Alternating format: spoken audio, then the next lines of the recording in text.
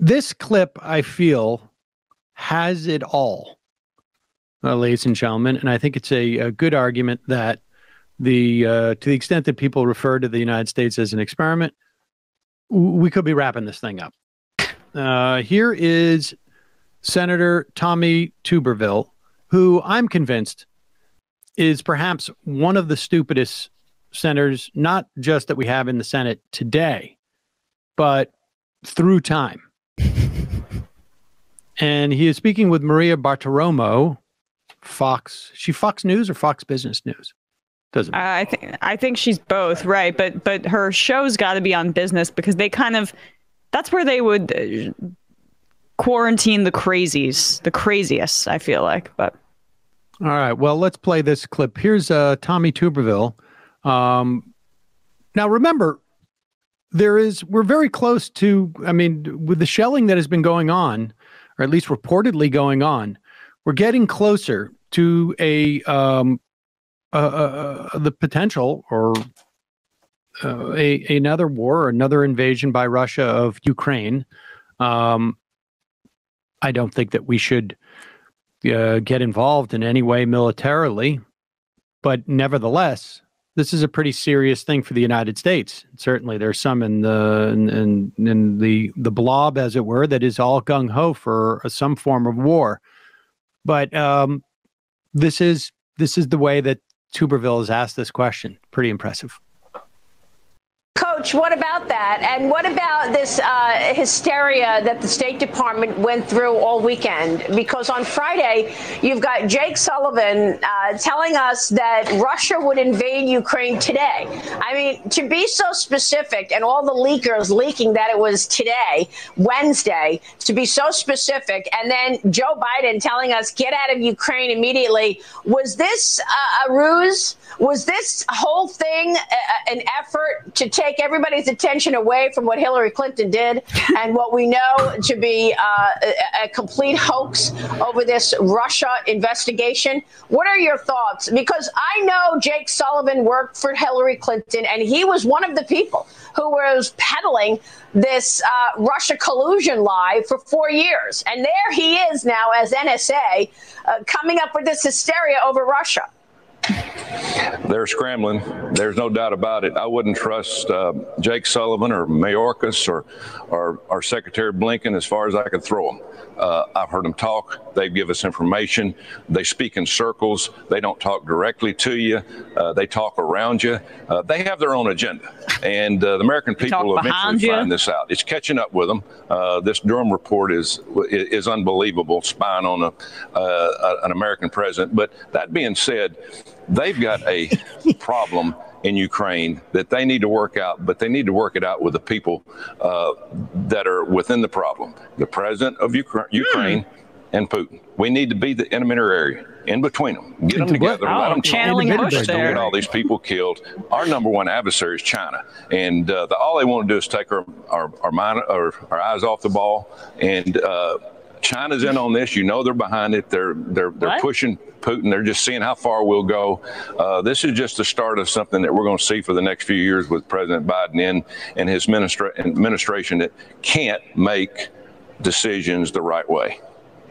That was indecipherable. They talk in front of you. They talk behind you. They talk upside, down, below, in and out, left, right, every which way they're talking around you. They're doing end What rounds. does Mayorkas have to do with Ukraine and Russia? Have I missed the Department of Homeland Security getting involved? And I don't trust Blinken or Mayorkas or the Department of Education on this whole Ukraine thing. I don't. And the Department of the Interior, because this is coming from the interior of the White House. Yeah. Health and Human Services has been all over the place on the Ukraine situation. Is it going to hurt people or be healthy for them? Obviously, it can't be healthy. Yeah, why didn't you throw Fauci in there? Oh, yeah. Fauci. Right. He missed opportunity. I did appreciate, though, that he seemed to have gotten the memo that the spying on the White House wasn't Trump he wasn't being, and of course there was no spying. There was someone doing analysis of a White House server for security purposes, but it was during the Obama administration. So the theory is that Bartiromo is saying is that the reason why the administration was getting out in front of their skis or hyping, to the extent that they were hyping the idea of an invasion, was to throw people off the scent of the Durham investigation, which said that a lawyer whose firm at one time worked for the Clinton administration, who supposedly lied about not working for the Clinton campaign, but wasn't working at that time for the Clinton campaign, knew a guy who was part of the team to investigate the White House server when Obama was there. And the Biden administration just doesn't want this information to get out there, even though it has literally been on Fox News 24/7. It's a perfect crime.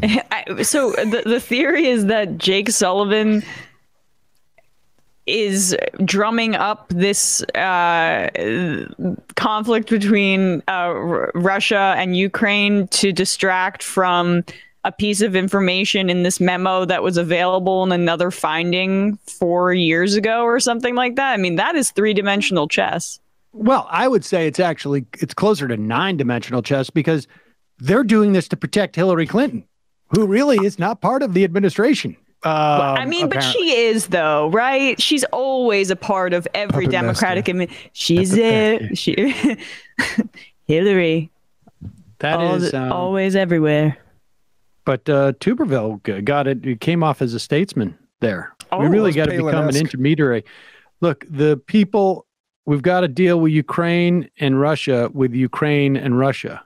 I don't know, who else was he talking? Well, who else is the Biden administration involving? I mean, I guess NATO. Is he saying that we shouldn't involve Europeans in this conversation either? Perhaps he's saying that not enough people are involved. Intermediary. I honestly do think that clip is basically it. That's Exhibit A, that we're wrapping this thing up, folks. It's the end. Yep. Enjoy Good run. it. Good run. Buttigieg, I don't trust him on this Ukraine thing at all. Thank you, Coach.